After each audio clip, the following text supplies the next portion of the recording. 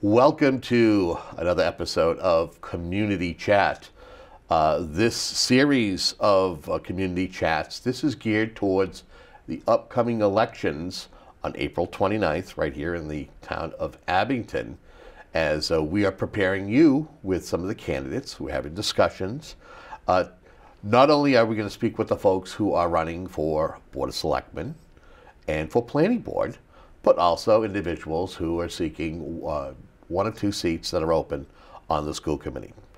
Joining us today is a candidate for a school committee. We have Melanie Whitney, who is joining us. Melanie, welcome to Community Chat. Thank you. Thank you for having me. You got it.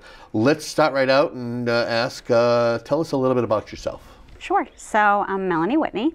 I've been in Abington for over 10 years. I have two children, both in the Abington school systems. I have a daughter in the 5th grade and a son in the 2nd grade.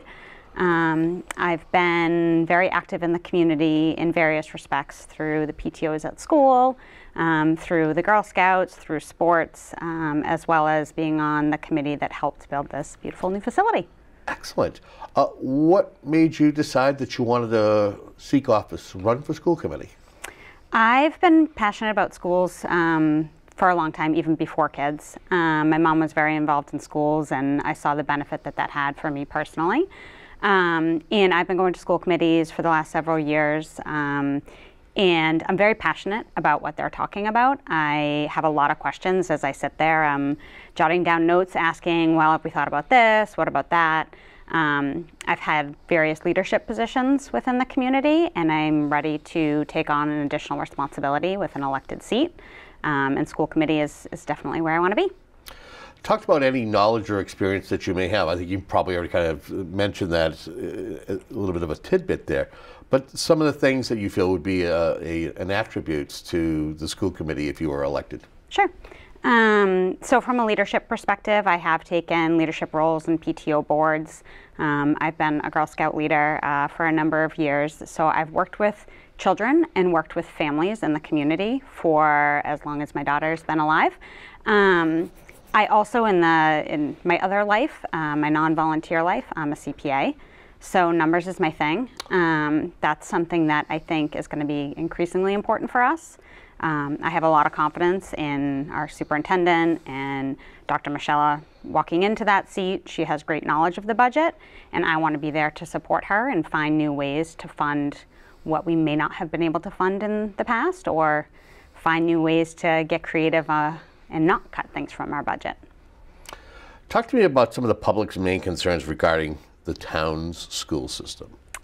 I think our concerns have changed a lot over the last couple of years. If I look at pre-COVID, I think a lot of our concerns were class sizes, accreditation, what's going on at the high school to ensure that kids are ready for postgraduate work. I think we've come a long way in all of those facets. COVID kind of took a pause on a lot of the initiatives because our focus had to be focused on actually getting an education out to students. So I think now we're back into other strategic priorities in the schools, and I think ELL, we've had a changing demographic. We've wanted to make sure that the students who don't have English as their first language can be educated the same way students who speak English or were born speaking English. I think that's been a big focus. I think social emotional has also been a big focus. I think there are a lot of people in the community that are concerned with mental health, with safety of the students, both physical and mental safety and emotional safety. And I think that there always will be a focus on the educational piece in the curriculum and how things like MCAS and other tests are done and how they're evolving to meet the needs of what a postgrad student will need in life. Okay. The school committee, as of recent, has had to address the public's concerns regarding masking students during COVID, books in the middle high school library, school being in session during Good Friday. If elected, how would you address the public's concerns on items like this? Again, I'm not looking for specifics on any of the ones that I mentioned, but folks do come to the school committee and voice their concerns because they care about the education and the good of our youth. Yeah, I think that's a really good question. I think it's a tough question because I think my response would be different based on the challenge. First and foremost, everyone deserves to be heard. I don't think anyone is voicing a concern to the school committee with malintentions. I think everyone has a different style of parenting. Everyone has a different view on the role of school and how the child should be brought up within the school system. I think the first thing is to make sure that people can be heard and open that line of communication. I think the second piece is to be as transparent as we can about what decisions are being made, how decisions are being made. I view school committee as policy, not necessarily as a political party that's going to lobby at a state or national level. I think they do have a role in ensuring people have the contact information to initiate those things on their own. But the biggest piece for me is just making sure people feel they can be heard and listened to, because I think those are also two different things, heard and actually listened to and considered. Okay. What challenges do you see the school system facing in the near future, and how do you feel the school committee should address those needs or challenges? I think we have some long-term challenges that we need to think about, and unfortunately I'm not aware as to the discussions. I'm sure there have been discussions along these long-term considerations, but I think our growing class sizes, our growing population, and our changing population. We all know Abington has a lot of new building, which is great. Our town is growing and thriving, but at the same point, we have to ensure that our schools are ready for those changing demographics and the growth in number of students. Beaverbrook has a much larger class size than the Woodsdale and the high school and middle school. So we are going to have a bubble that's coming up through our physical buildings. So we need to be thinking about how will we fit, a 190-person second grade class in the high school, where that class size, or maybe the middle school, because some kids go private for high school. But my daughter's class is maybe 160 kids in fifth grade, and my son's is 190 in second. That's a big difference. So we need to start thinking about that, because those are really big ticket items. And then I think we also need to think about staffing. There's not as many people going into the teaching profession, especially after the last few years. We've seen some early retirements or people who have changed course. We need to ensure that we keep our teachers and our educators across the board, not just the primary teachers. So I think those are probably the two biggest focuses for long-term planning. Okay. My next question, I think you might have already kind of mentioned it to a degree. Talk about your understanding of the school budget, how it's funded, and what more needs to be done to consistently provide for the district's educational needs. The budget's interesting. I've spent a lot of time just being a numbers person. I like to look at all the numbers. We spend a lot of money in areas that I feel may be beyond our control. The number of students who don't go to school in Abington and are going to either other schools or day programs for people with special needs. So I'm curious because to me those might be non-controllable items, but maybe we can control them. Maybe we can look at different contracts. I think we need to really buckle down in terms of providing transparency, because there's a lot of money that we're getting through grants, and it's hard in a school committee meeting to follow all those ins and outs and what's coming from a taxpayer and what's coming from grants. And it feels as though we may not have the same level of programming that other schools do, yet we just got approved this week a 7% increase in our budget. So we're doing great. We're not laying off teachers on an annual basis, which is wonderful. I think we have a very stable budget, but I almost want to push it a little further to see what else we might be able to get, either through grant funding or even fee-for-service type programs available to students. Okay. We talked a little bit about the financial. Let's talk about capital needs. Let's talk about buildings. We know we have a new middle, high school building, what's somewhat new. It's what, 5-6 years since it was built and opened. What do you think are some of the capital needs for the district that you may be aware of, or that you'd like to take a look at? I think our elementary schools are aging. I know from discussions that there are HVAC considerations at the Beaverbrook that we need to think about. I know with whatever's happening with our crazy weather, we have a lot of hot days, both in September and June, and there are some people who believe we need air conditioning units in some of those elementary school, or at least some sort of temp control. The biggest piece, I think, is just the actual building themselves. Will we accommodate the growing size of Abington? And do we need to think about which grades are in which buildings, and do we need to find space to add on to a building? You know, is there an opportunity to build up at Beaverbrook? Is there an opportunity to build out at Woodsdale? I think Galenowitz, we've used the space very wisely here in this location, so we're going to have to look to those other spaces to see if there's a way that we can add more space if the demographic study shows that we need that.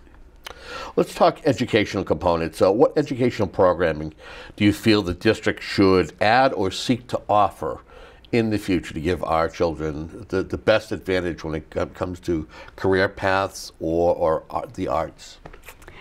I think I need to think about that question in two segments. One was elementary, and one is, 7th grade through 12th grade, perhaps. So if I take elementary, that's where I have more experience because that's the age of my kids. I'd like to see more arts added into our curriculum. And maybe that's not during school time, because I understand that the school days are very crunched and teachers are having a hard time fitting everything in. But perhaps through after-school clubs, intramurals, I'd love to see more kids be a part of various aspects of life earlier on. So drama, music, actual art lessons, cooking, sports, all of those things are things that students who come from a family who can either afford or have the flexibility to bring them to those programs can participate in. Students who don't have either of those two things or who have transportation issues are left out. And those early years are the years where you can really get that excitement and draw out their passions.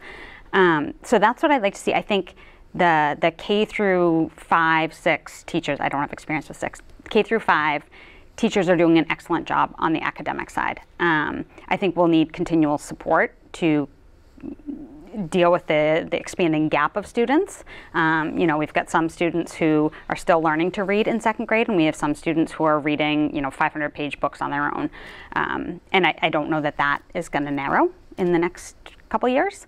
But then if I look to 7th through 12th, I think electives are a huge benefit for our kids. Being able to tap into a passion that they have through an elective as opposed to just Algebra 1, offering things like statistics for the kids who's math oriented. I had an accounting program in my high school, and I'm an accountant, so that was awesome for me. Those types of electives, we don't currently have as many as I think would be desired by department heads. At the last few meetings, you've heard department heads come in saying it'd be awesome to have XYZ. I'd love to be able to offer those to our students. And I think a huge focus of mine would be language. I'd love to see language offered earlier for our kids, and I'd love to see more than just one option for language. So we talked about funding. It's been robust the past couple of years, whether it's because of the American Rescue Plan Act, whether it's monies that the state has put in through the Student Opportunity Act. If we start seeing tough fiscal times and the funding is not as robust, and you have any say in it, what types of programs would you want to save from the acts, the budget acts, or from being cut? I would like to save the summer programming that we have right now. I think that is a huge benefit for students who are not within a structured environment for an 11-week period over the summer. I think that's one area where it'd be easy to cut because it's not during the normal school year, but I think it has a huge value for some of our most at-risk students. I'd like to continue to see our class sizes stay as low as they are, but if we had to bump them up slightly because of funding, I'd like to see that happen first summer. That being said, I'd like to have a discussion with the teachers too. What could we give up? Could we give up any of the new curriculum programs we're going after? Could we still use our old curriculum instead of implementing something new? I think those are questions that we'd need to have a very in-depth discussion with both the educators as well as with the community to understand. As a parent, what's a comfortable number for class size for you? I mean, Yeah. honestly, my kids, I'd like to see it where it's like maybe 15 or 20, but I don't know if those days have gone by and we have to deal with growing class sizes, and 25 and 30 is going to be the new normal. For you, what would you like to see? I think on the younger side, so if you're looking at a Beaverbrook, an 18 to a 20 is a good number. Abington's a little bit different in that we have paras in a lot of our rooms. We have multiple paras. Yep. I think within the physical space of our classrooms in Beaverbrook are not very big. We saw that with other towns that were able to do more in school during COVID because they had a bigger space to be in, so they could have more students in. Our classrooms are little, so I think 18 to 20 is a comfortable size without a budget constraint. I think at the Woodsdale you could get a little bit bigger because the students are a little bit more regulated, but you're still seeing students who need to move more. Then when I was a kid, you sat in your seat and you didn't move from your seat. It's very different now. Students need to move more, and like it or not, the school committee seat isn't going to change the amount of movement that children need to grow. So I think as they get older, your class sizes can grow a little bit in terms of the numbers. I think as you get into 11th, 12th, those upper grades, you can have a bigger class size because more work can be done independently. So I'd like to try and focus on those early ed years having the smaller class sizes. Maybe at the Woodsdale, my number would be 22, 23. And as you get up, my daughter right now, I think is 26 in her class. That feels big to me. If she were 24, I would feel more comfortable. It's only 2 kids, but I think, under 7th grade, a class size of 25 or up seems big to me. Okay. We're getting to that point of our conversation where I kind of throw it at you and say, is there anything that we have not discussed? It's a question that has been asked, but you take a moment to kind of talk about something or even reiterate something that we've discussed, and now's your time to kind of share it with the audience. I think for me, community is huge. Superintendent Schaefer has said he loves working in Abington because it's a great community, and I agree. I don't know if all of our community agrees that this is a great community, and that's what I would be curious to find out. I think ensuring that each student and each family feels that they have a connection to other people in the community is big. I'd love to draw a little bit more interaction between the kids in school age and their families with the families who don't have children or the seniors. I'd like to get a little bit more involvement as well as with our businesses. I think, I worked for a while at a bank and we did the Credit for Life program at high schools. Abington now has that, which is awesome. But those types of programs, the banks want to get their name out there and they have the expertise. So why not take them up on that and provide this awesome opportunity for our kids? I think there's ways, being in private industry, that we've had to get creative with utilizing resources. I'd like to see that happen more in the schools. And I think if you target a specific ask, a lot of people rise to the occasion and want to help out the schools. And I think it's kind of a win-win too. You get a senior who may want to get out of the house and see a kid. Maybe they can come in and read to a classroom, and it's a win-win. So those types of community, that's another area that's not budget, not curriculum, but an area where I think school committee can kind of connect people and dots. Okay. Folks want to find out more about your campaign for office. They want to reach out to you or just read up on you. Yep. How can they find out more information about you? You can always email me, MelanieWhitney3@gmail. I have a Facebook page, Melanie Whitney for School Committee. So I'm very interested in hearing from anyone. I sat down and had coffee with people I hadn't met before. I think one of the most rewarding parts of campaigning right now is meeting new people and seeing my lawn sign. If you don't know, I'm the bright yellow lawn signs. If they're on a lawn whose house I don't even know, I'm like, wow, someone wants to support me, and they're not supporting me because they're my friend. They're supporting me because they believe in me, and that is very, very motivating and exciting to see. And I'd love to meet more people.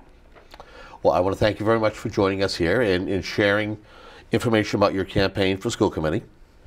And we want to thank you at home for tuning into a program like this, where we do our best to keep you informed as to what's going on in the community and some of the folks who are within it. So if you have any questions, you can always drop us a line at info@abingtoncam.tv. Also remember that if you don't know what's going on regarding the town elections, these shows are perfect. Elections are on April 29th. It's a Saturday. If you're not sure if you're registered to vote, if you want to get involved, contact the town clerk's office. That's your best way. Until our next conversation, have yourself a great day.